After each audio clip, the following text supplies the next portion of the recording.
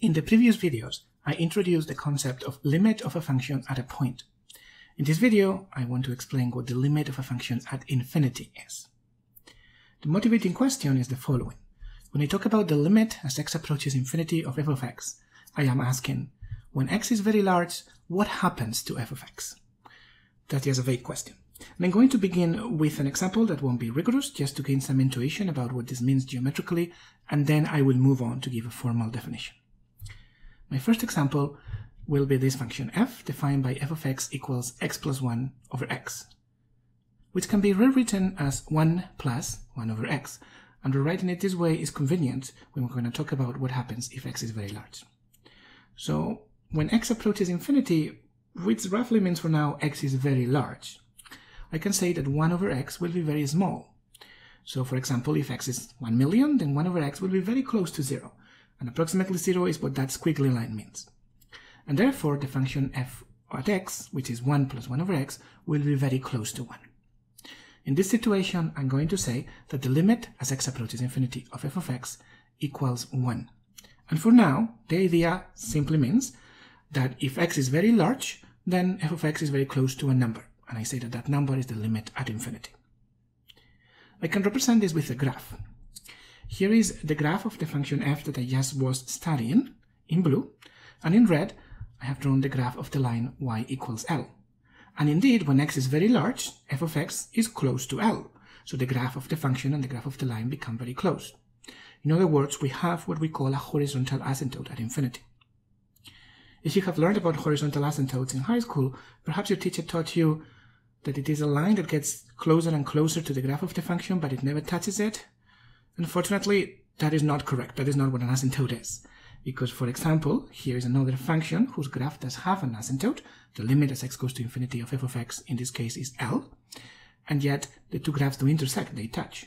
And here is another example where the two not only touch, but they get intimate. They intersect many times. But it is still a horizontal asymptote. Okay, well, we have some intuition of what geometrically and algebraically means that the limit as x approaches infinity of f of x equals L. What I need now is a rigorous formal definition. I begin with the idea that if x is large, then f of x must be close to L. I want to transform this into something more formal. First, like before, I'm going to say that f of x being close to L is the same as the distance between f of x and L is small. The distance between f of x and L is the absolute value of their difference. And to say that this quantity is small, I say that it is smaller than epsilon, where epsilon is probably some small number, some cutoff. I'm going to have to explain what I mean by epsilon exactly in a moment. On the other hand, to say that x is large, I'm simply going to say that x is greater than some other cutoff, and I'm going to call it m. So, if m is a large number and epsilon is a small one, then that's a way to rewrite this in terms of inequalities. But again, I'm going to have to specify what I mean by m and epsilon. First, let's have a look at what this means in the graph of the function. Saying that the distance between f of x and L is smaller than epsilon means that f of x must be between L minus epsilon and L plus epsilon. So f of x must be here. On the other hand, saying that x is greater than m simply means that x is to the right of this cutout m, so x is here.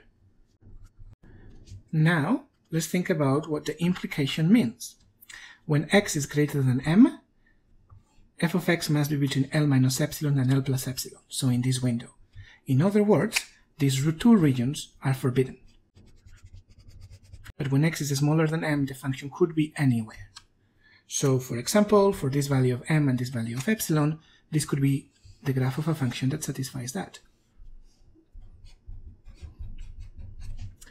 Now, if this is true for just one value of m fixed and one single value of epsilon fixed, then that's not enough. That doesn't guarantee that the limit is L. That doesn't guarantee my function comes arbitrarily close to L. If I compare m and epsilon, the important one is epsilon.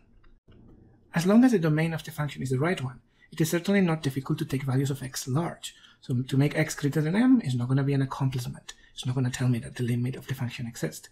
On the other hand, what matters is that I'm able to put the graph of the function in this window when epsilon is small. So what matters is not that this is true for some values of epsilon, but for all values of epsilon, well, the only ones I care is when it is small. If I keep making this smaller and smaller and I can still keep it in there, it's going to mean the function gets arbitrarily close to L. So I'm going to add here at the top for every epsilon greater than 0. And that means I want this to be true no matter which value of epsilon positive I take. But for each such value of epsilon, it is only necessary that I find one value of m that works. So I'm going to put that as there exists a real number m. And that value of m may depend on epsilon. So if I choose one value of epsilon, I find one value of m. If I make epsilon smaller and make this window narrower, I may have to take a value of m bigger. If I make epsilon even smaller, I will find yet another value of m probably bigger. But no matter what epsilon I choose, no matter how close I want f of x and L to be, I will find a cut of m that guarantees I can do that. So there we have it. That's the definition I was looking for. To summarize, we say that the limit as x approaches infinity of f of x equals L when, for every positive real number epsilon, there exists a real number m such that if x is greater than m, then the distance from f of x to L is less than epsilon.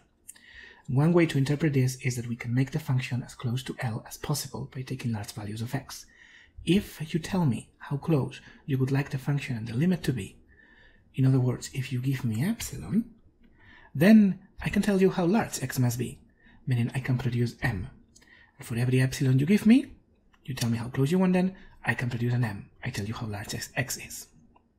For this to be a proper formal definition, I should introduce all the variables. So I will add at the top that L must be a real number and f must be a function. And to make sense, to talk about this limit, I'm going to require that f is a function that's defined at least on an interval of the form p infinity for some real number p. In other words, so that we can talk about what happens to the function when x is large.